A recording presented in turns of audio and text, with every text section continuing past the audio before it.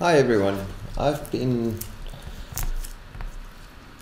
designing my own system for handling Revit files that are linked into each other, and also from personal experience on large projects, I'm of the opinion at least that BIM managers should have control over levels and their elevations, and that the supply or the production teams must go to the BIM managers to change them. Now obviously the top of structure over here is way out of line with the basement too, but it just goes to illustrate my point. The black level that you can see here is the architectural level. That's usually the finished floor level. We typically have a top of structure, that's structural, and then we have the plenum, which is mechanical. And each one of the disciplines would want to work with different levels. Now if all of these levels are native to this project, which they are, the idea would be to link this file back into each discipline and then to copy and monitor the levels from this container, of which the BIM manager is then the owner. And it's not that the architects or any of the other disciplines wouldn't be able to change their levels, it's just that there's one source of truth for where the levels should be. So if there are disputes on the floor about levels that have been moved inadvertently, usually, then they can refer to the BIM file, to this file, for guidance. So we've got the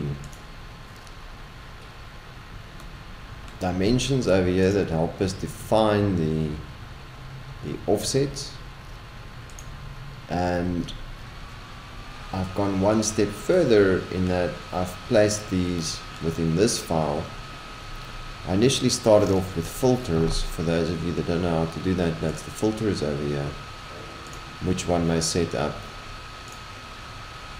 and use. In this case it's using that the level type name is such, and based on that you can even switch them off if you switch off the visibility.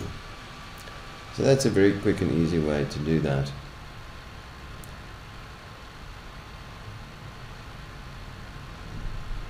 And that will then hide all of them in here. I've just moved from our LAN to wireless.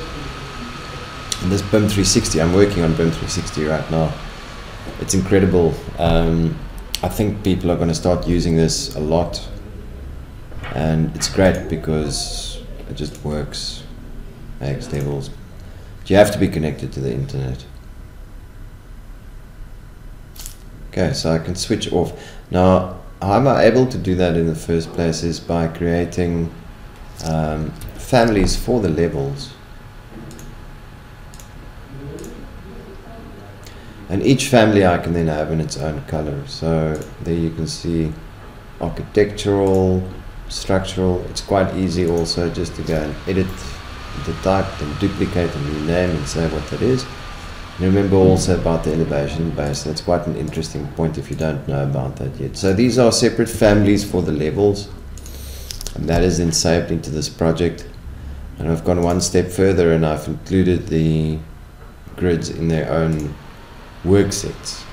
Now that's important because unlike with the filters, it behaves like this in another project. So the second project that I'm showing you is where this file is brought in as a link,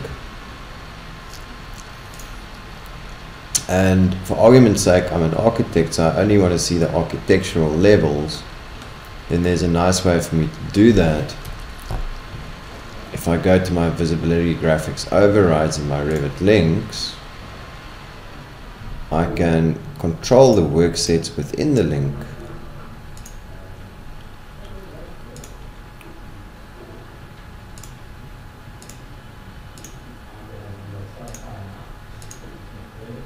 And say switch off the structural and the mechanical work set. And that now leaves me with my architectural levels. The two levels that I've got here already, one I can just delete. The other one I can drag out into position.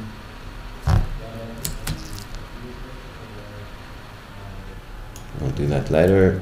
And we then have to say collaborate, copy and monitor,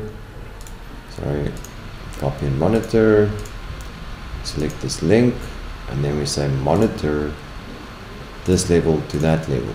That now starts monitoring it. With the rest of them we go copy, that copies and monitors them, and we select all of the other levels. Copy, multiple,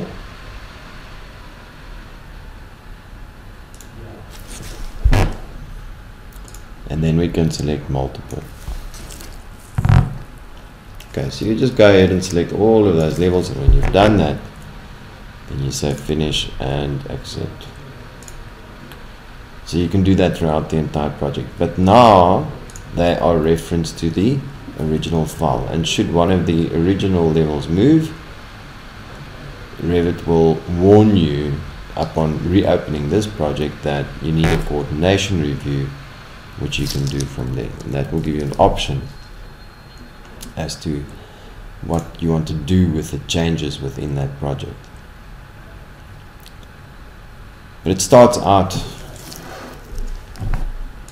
by duplicating the families, giving them a nice color so you can differentiate between structural, architectural and mechanical, which other discipline you're interested in, creating work sets for them and placing them in the work set so that you can control them through links.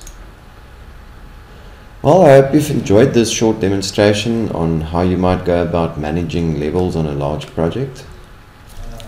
It is important because there are certain considerations between the disciplines that might end up in a dispute, and one wouldn't like to redo work, so let's rather control the levels properly. Until next time, enjoy Reviting.